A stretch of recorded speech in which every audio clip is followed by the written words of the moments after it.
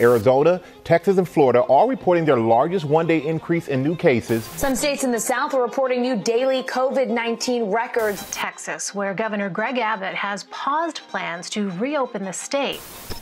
The United States is hovering at a record number of COVID-19 cases right now, with tremendous case growth in states that include Florida, Texas, and Arizona.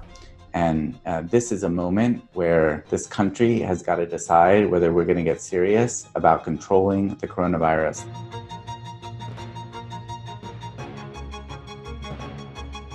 There are a number of states that are increasing. There are only a few in the whole country that are decreasing right now. I think there's particular attention on Arizona, Texas, Florida because of the concerns about hospital capacity.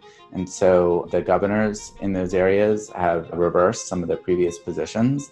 In Texas, the governor closed the bars back down. COVID-19 is now spreading at an unacceptable rate in Texas, and it must be corralled.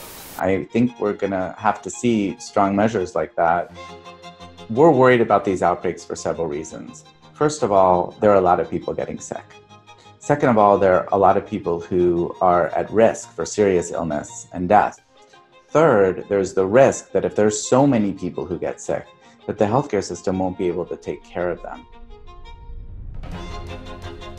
Texas, Arizona, Florida, I think maybe they felt like it wasn't coming for them. It seems to be the common challenge with the coronavirus, that many places can take the idea that maybe we're different and it's just not going to happen here. But of course, the virus is what the virus is, and it will happen if appropriate precautions aren't followed.